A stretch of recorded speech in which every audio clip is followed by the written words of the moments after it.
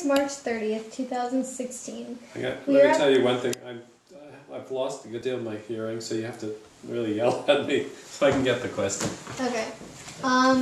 You're at the studio work of Alan Dater on Moss Hollow Road in Marlboro. My name is Alex Connor. Today's production crew is on video camera, Soren Whitehouse on recorder, on audio recorder, Logan McKay, and on still camera, also Logan McKay. Okay. So, I'd like to ask you a few questions about your background and then about your life as a filmmaker and artist. So, when did you move to Marlboro? I moved to Marlboro, I believe, in about 1968. We started renting houses, different houses around town. Mm-hmm. For how many years have you lived here? We built this place in 1973. So I don't know how many years that is. It's a long time ago. Would you give me a brief overview of the history of your home and studio buildings? Who built them, when, etc.? All right. The original house over there I built myself, and I started building it in 1972. I was working as a freelance cameraman, filmmaker, and so I would go off and do jobs, and I'd come back and maybe I wouldn't have a job for 3 weeks, and so I'd work on it then. What were your parents' names and what were their careers? What were the what? What were your parents' names and what were their careers? Your parents. My parents. My parents, Philip and Edith Dater, and my father and mother were farmers, dairy farmers. Mm-hmm. Okay. Where were you born? I was born in Hartford, Connecticut in 1943. Where did you grow up? I grew up in Cummington, Massachusetts, a little town in western Massachusetts, on a farm. Where did you go to school when you were young? I went to the Cummington Elementary School for 9 very boring years. How many brothers or sisters did you have and what were their names, or what are their names, and where do they live, and what are their occupations? I have a brother, Phil Dater, who lives in western Georgia, and he is an engineer. Okay. How would you describe yourself as a child? I was pretty, not withdrawn, but quiet, and I spent most of my time either working on the farm or fishing. I would go off for hours, it seemed like days, down little brooks fishing by myself. What high school did you go to? I went away to high school to a place called the Barlow School in Amelia, New York. It was a private school. What did you do between high school and college? There wasn't much of a time between high school and college, just the summer. I went directly into college. I don't remember what I did. Some summer job building a house, working as a carpenter, I think. Mm-hmm. What college or universities have you attended? I went to Pratt Institute for architecture my first year of college, and then I transferred from there to Goddard College in Plainfield, Vermont, and I graduated from there. Okay, Alice, could we stop for a second? We want to try something here. You need a battery? No, I've got batteries, and we're just trying to figure out why we're not getting better, louder sound.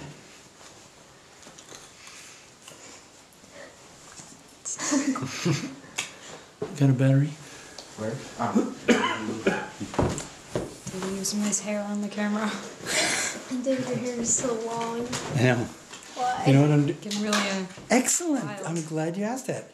When I was 12... Oh yeah, I remember you telling me actually. Yeah, here.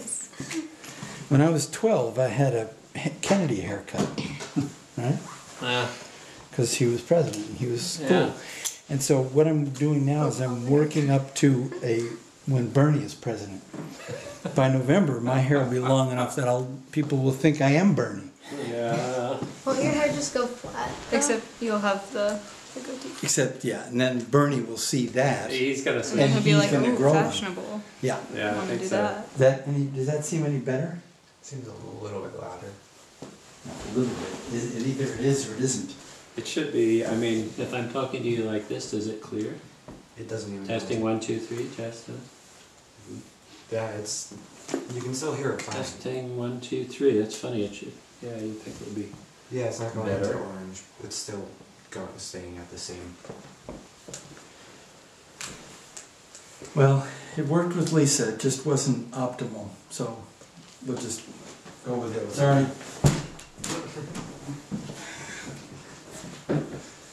Okay, so your plan in college was to become a carpenter? I was studying at first to be an architect. Yeah. Yeah, and then I decided I didn't want to be an architect, and I just went to liberal arts, studied philosophy and psychology and stuff like that. What is your partner's name? My partner's name is Lisa Merton. What has been her career? What has been her? Her career. Lisa has had a career as a weaver and then teacher of English as a second language, and now she's filmmaking. What are the names of your children? Adrian Dater, who's now 50, I think. Noah Dater, who went to Marlboro School, is 40. And then I have Rosie, who's 18. And she went to Marlboro, so. Where do they live now and what are they doing with their lives?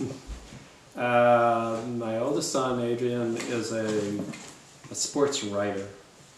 He lives in Denver and he writes about hockey primarily, ice hockey, professional ice hockey, for newspapers and websites.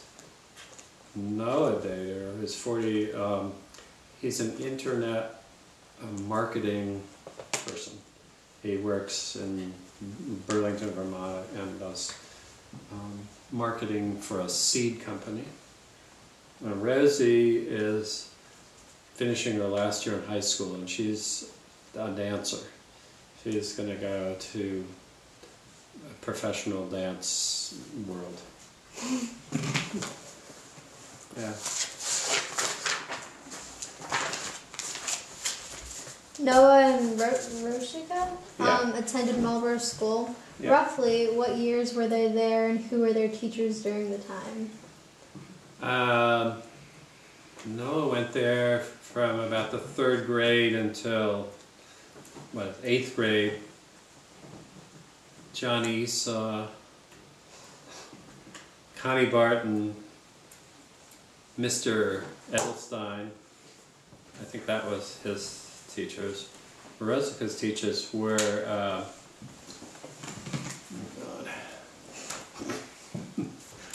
you probably know them. Whoever the kindergarten person is now. Ellen.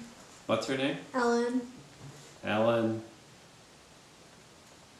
I don't remember who she had for 3rd grade. Who that would have been. Oh, no.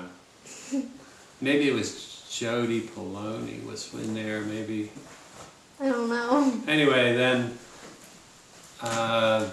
David Holzapfel, and then Tim and Rachel.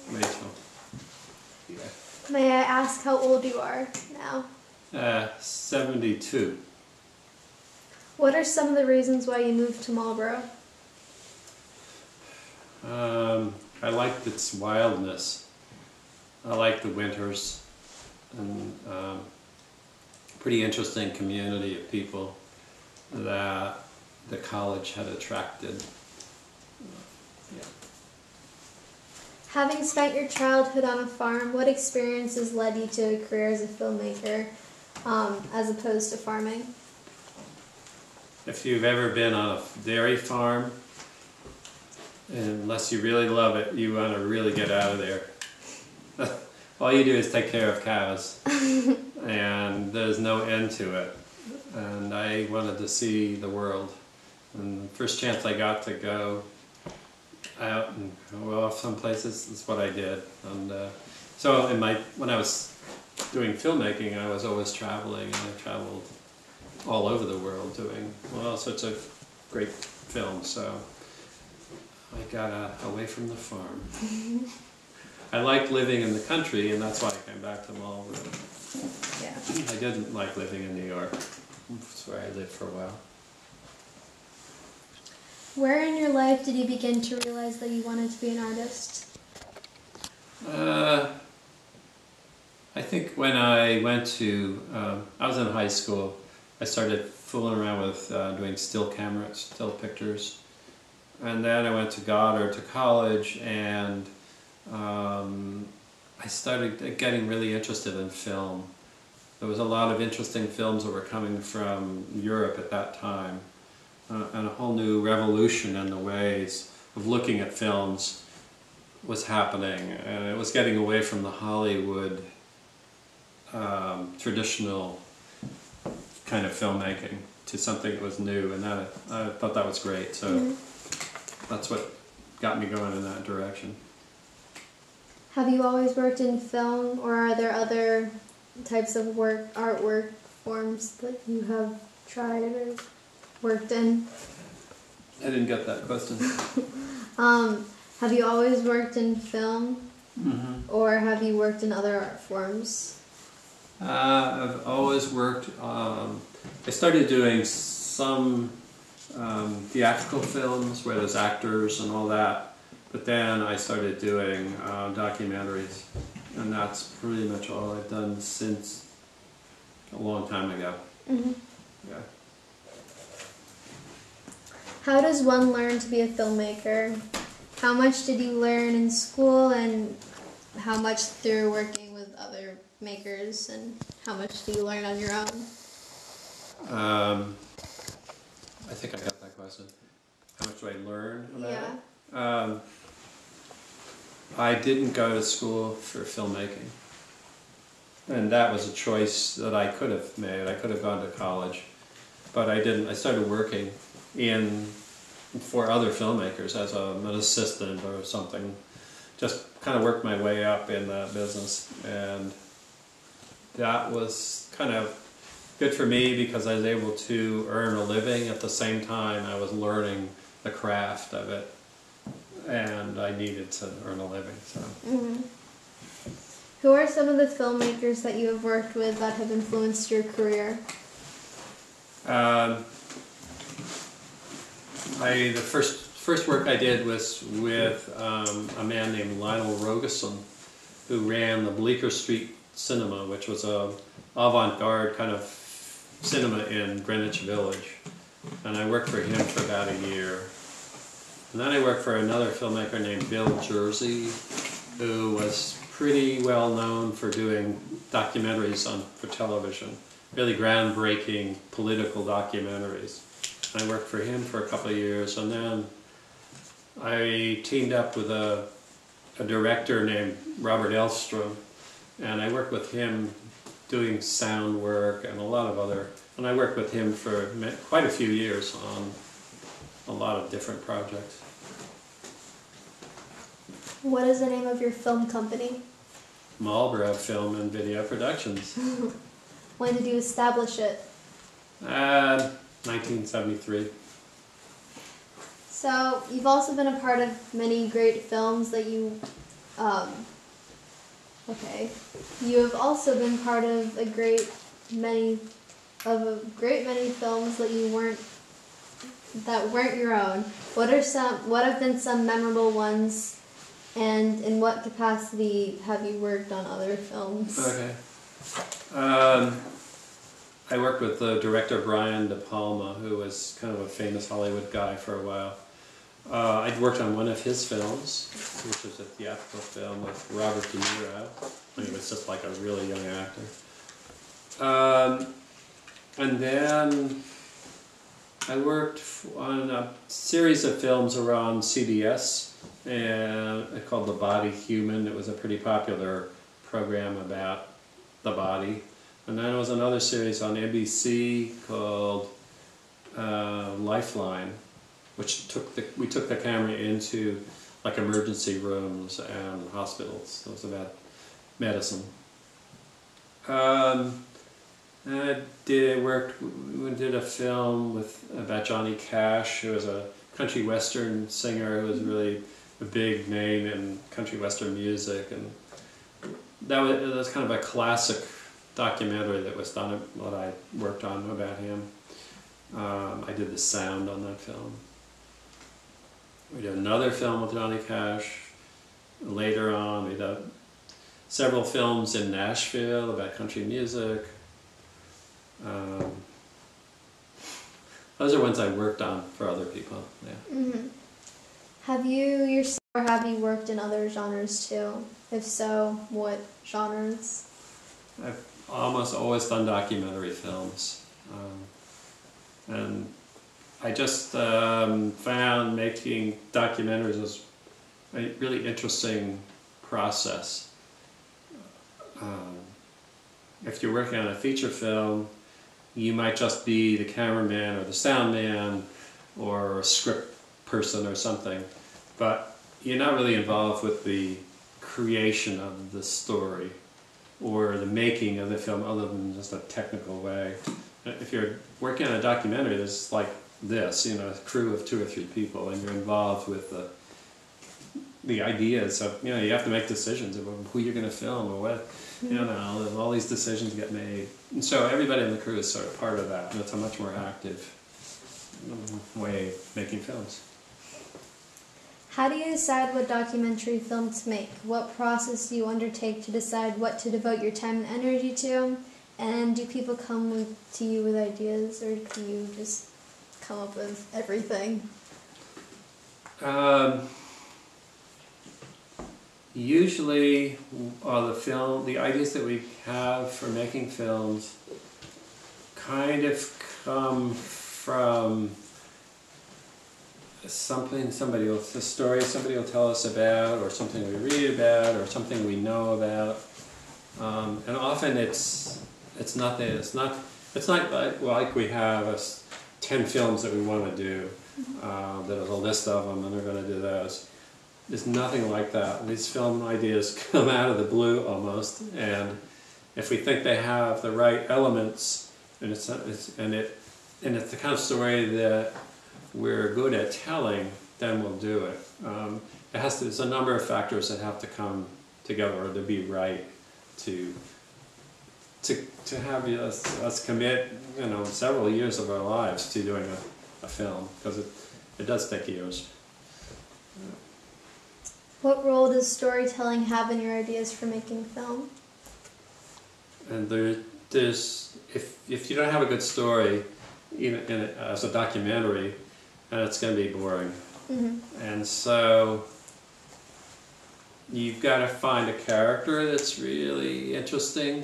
If you're making a film about a character, a person, a situation, you've got to have some good characters.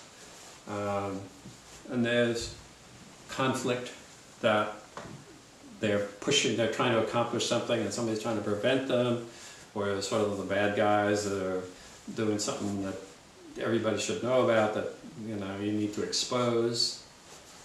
Conflict. And then I think also we've done a number of films about artists and musicians, and that's not so much about conflict, that's much more about expression and dedication to excellence, and the world of visual arts and music and pottery. They all kind of they're important parts of life, I guess, and so we found them interesting. Not a great answer, but It's okay. yeah. Would you give me a brief overview of your filmmaking career? Please include what you regard as some personal highlights, such as your video of Johnny Cash. Yeah, I'd give you a little bit of that already. There's the I started working as an assistant editor. I was helping the editor stick the film back and forth and giving him tapes and stuff, and then I started doing sound work, just carrying a tape recorder while the cameraman was shooting stuff. I did that for quite a few years, and then I started doing the camera work. And I started directing and started producing my own films. When I got to Vermont, I started making my own films. Mm-hmm. Before that, I was working on other people's projects. What was the thing about Johnny Cash, was that? One of your highlights. The Johnny Cash film, I didn't really know anything about country music. And I thought it was kind of hokey stuff. Mm-hmm. But we went down to Nashville and I met this guy. And he just turned out to be a real artist. I mean, he's an incredibly creative person that lived in the Nashville scene. And we developed as a crew, it was actually myself and two other people, we really developed kind of a bond with him. Mm-hmm. And that's what makes that film, and it makes any documentary, powerful. You can tell if there's some sort of chemistry going on between the camera and the crew and the subject, and so he really trusted us. He didn't. There was a lot of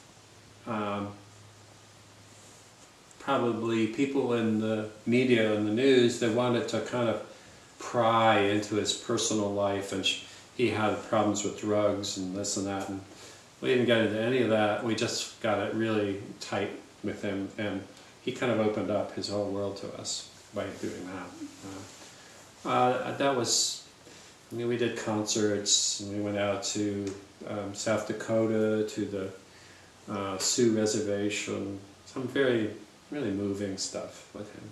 Mm-hmm. Who or what experiences have kept you continuing to engage in filmmaking?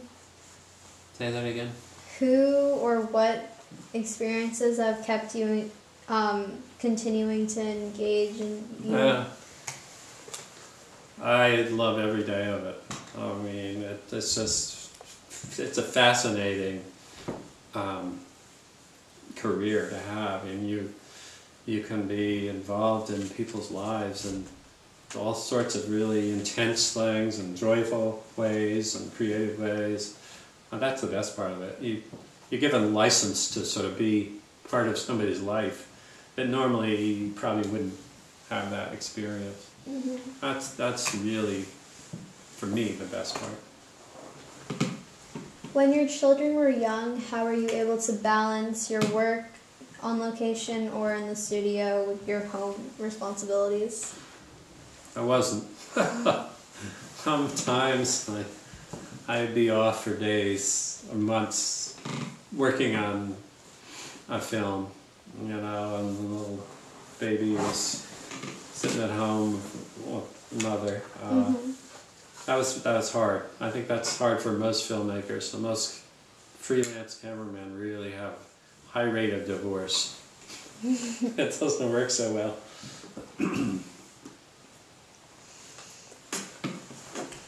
So your home is right next to your studio. What are some of the personal benefits to having your studio at home, and is there a downside to that? Yeah, I thought maybe it'd be great to have a studio in Brattleboro at one point, and that worked for about a month. I couldn't stand being down there. I had to drive down there. It was too hot. It was too noisy. So I built a studio in my house, and it was very small, but it worked for me. Some of the drawbacks are that we never get away from work. I mean, Lisa and I live together, we work together, I know, dining room table discussions are about work as much as anything else. Mm-hmm. Whereas if, you know, we had a traditional jobs and she went off and did hers, and then we talk about other stuff, but it gets a little insidious after a while. You and your partner Lisa Merton have made several films together. Do you have separate roles in the making process? Yeah. How does that work? It depends on each film is different, but the ideas for the films come from one of us or the other, and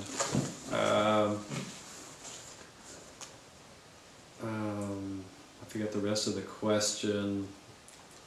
You guys have separate jobs, so what Yeah, else yeah, do you yeah, do? yeah.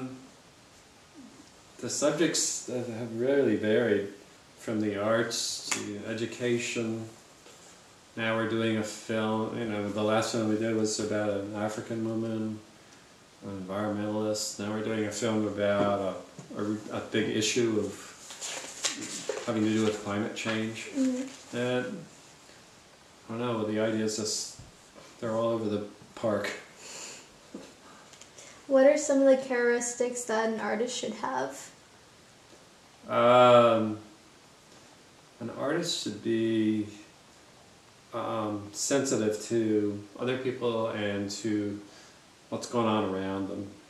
They may not be able to communicate it through verbally, but they need to have an ear for what's happening, either in nature or in society, or they're listening and putting together their own point of view, their message, and kind of taking it in and then being able to put it back out in some form. So whether it could be any form. Yeah. It's that that interest in questioning and responding to whatever the situation is in some expressive way. Do you work more often do you work on more than one film at a time? We never work on more than one film at a time. It's just one only. Yeah, it gets to be all-consuming, working on a film, and one's enough. How do you balance the camera work and how do you balance the camera work? How do you balance the camera work you do for other filmmakers with their own projects? Right, I do freelance camera work for other people. Like right now I'm making a film for a woman down in Northampton who is making a film about this idea that in parts of the country they want to arm teachers so that teachers have guns so that they can prevent violence in schools. Pretty interesting topic. So I'm shooting a film for her, but I used to do a lot more freelance work for other people, but as I'm doing more of our own projects, I do less of that. If a project is interesting, I'll take it on. I'll say yes to it. I don't like doing boring. I won't go out and do a car commercial or something that I think is just a waste of my time. I can pick and choose if I want. Would you describe your current film? Yeah, the current film is about the issues of burning biomass to produce electricity. It's about climate change, really, because we're all aware that climate is changing because there's too much carbon in the atmosphere. And they came up with this idea that burning biomass would be a great way to reduce the carbon in the atmosphere to make it a more green, environmentally and that's a completely false idea. Burning wood puts more carbon into the atmosphere than burning coal, for instance. So we're kind of exposing this this false idea in this film. Would you give an example of the entire process of making a film, from the first idea to the finished product? how does it change or evolve? Just the process of it. Yeah, it really always changes. We don't work with a script. We don't have any script. We have no idea what we're going to do. We just start, okay, well, let's talk to this person, and then we gather footage. It's like hunting and gathering. You know, you go out and gather all this stuff together. But you learn as you go, either that your initial idea was sort of wrong, or you really should be looking over here instead of over there. So it evolves. So you have to really keep an eye on it. And if you go out with this idea of a script and you're going to do this and that, usually reality does not fit into that pattern that you're expecting. It's much better to be flexible. Keep your eye out. What inspires you?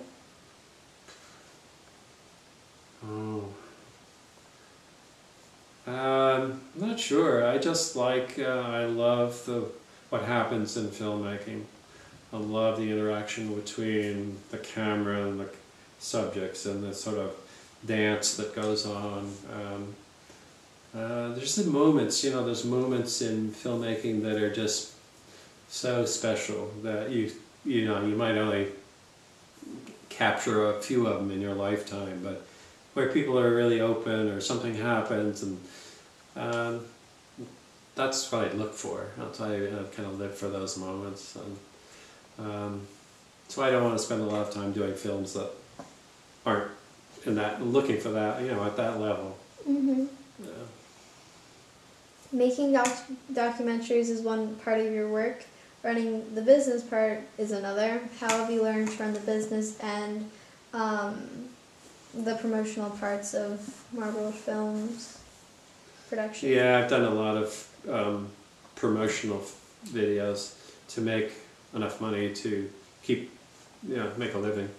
I've done films for the Crane Paper Company about how they make paper. I did another couple of films, I think, for the Orvis Company that makes fly rods, and oh gosh, I forget some of the other commercial projects.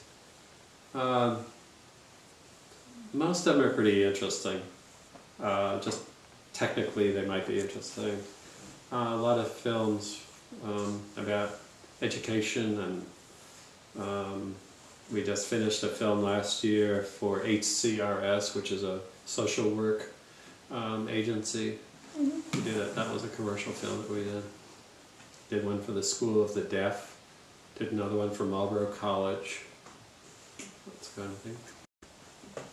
What are some of the ways that you sell your work? What are some of the ones I what? What are some of the ways, we sell? Yeah. We sell the work. Is that what you mean?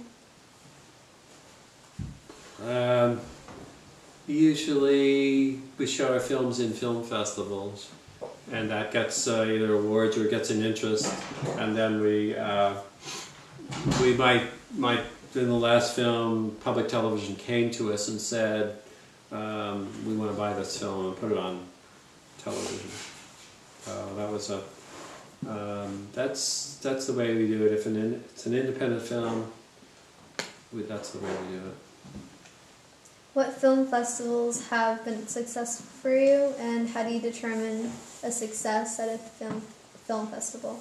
I think probably the last film that we did on Montgomery called Taking Root was the most successful in terms of film festivals. I think it got into something like 50 different film festivals all over the world. And the one in Toronto is called Hot Docs. It won the audience award there. Out of some of the best documentaries that made that year, it won the awards. So, and then the small film festivals all over the country it's fun. Once you get on a roll, if you've got a good film, it's fun to do it for a while because you get to see other people's films and talk with other filmmakers and show your film, and of course people want to talk about it. Who is your typical buyer for your documentaries, and who are some of your clients? The buyer stuff is tough. I think HBO has been pretty good in producing documentaries. Public television, PBS is the primary one that we've dealt with. I think that's about it. Is there such thing as typical, and would you describe a typical day of filming from when you get up to when you finish your day? Yeah, typical days. We're about to set off on a week of shooting down south. We've set up, I think, 2 or 3 different interviews that we're going to do on the road in Washington. And then we're going to do some filming of location work. We're going to film some power plants and logging trucks, and we're going to a convention where they're going to, all these people are trying to sell this idea of biomass. Typical day, you get up and get all your stuff together, go out, try to get it accomplished. Would you speak a bit about your film Home to Tibet? Yeah. What were some of the more interesting and exciting parts of making that film?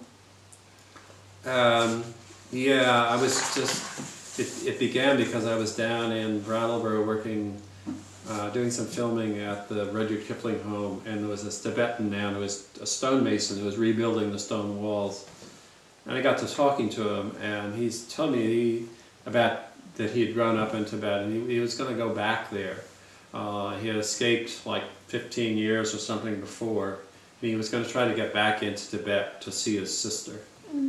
And I thought about it, and I think I asked him right that same day if I could go with him.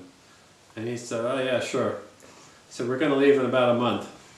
So I went out and bought a camera that I thought I could use. And sure enough, about a month later, we was flying to India. We met the Dalai Lama in India and did a talk with him.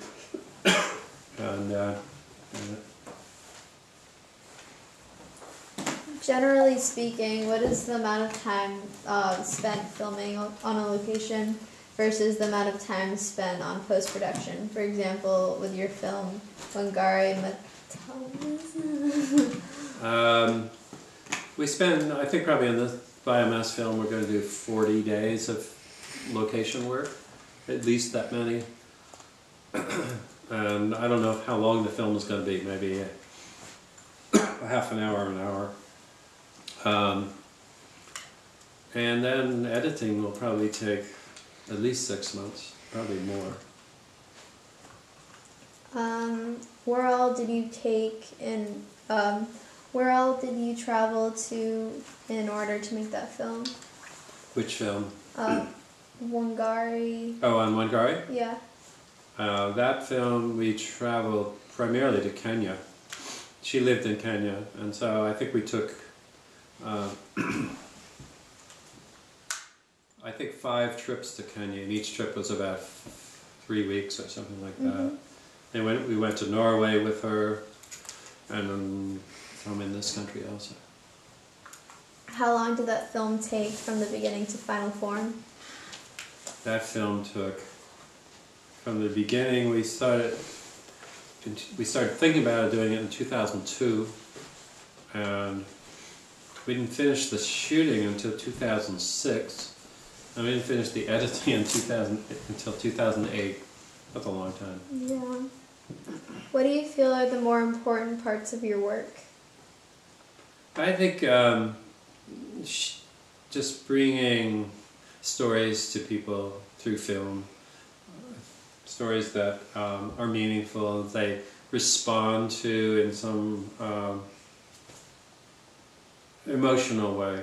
It's the emotional response that good films create that's important. What are some of the parts of your job that you especially like?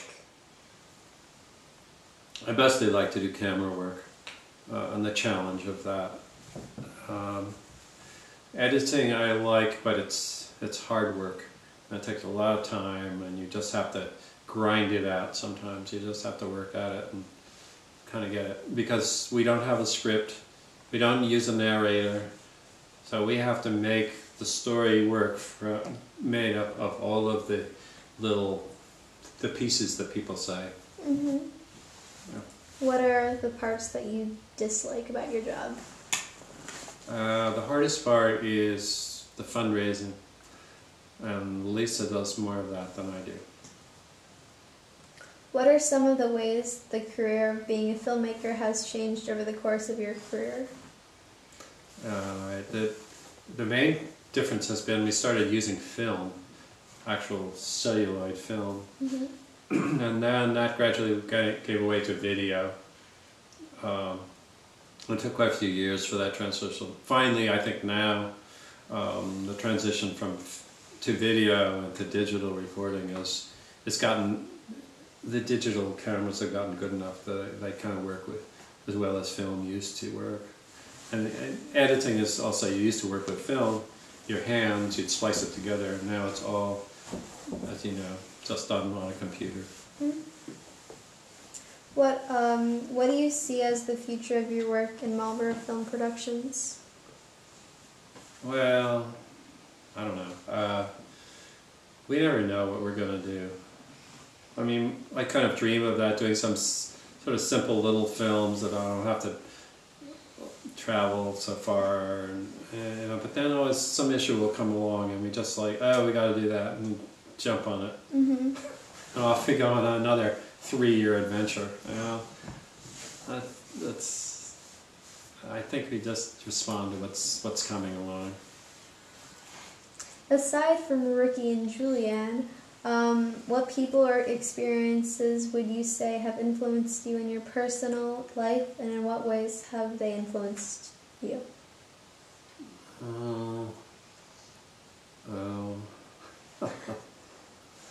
I like the small town life.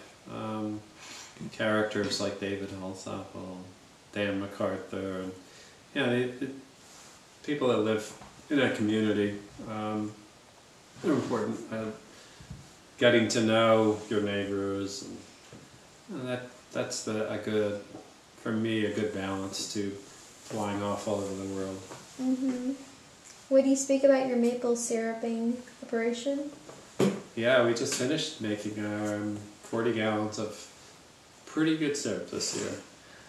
I just do it because I did it as a kid. That was best part of being on a farm, that and haying in the summer. And so my brother comes up from Georgia, and we put up the buckets and sit out there in the sugar house and drink beer and make maple syrup. What are some of your other interests outside of filmmaking, besides? I like building and construction stuff, heavy equipment, backhoes, trucks.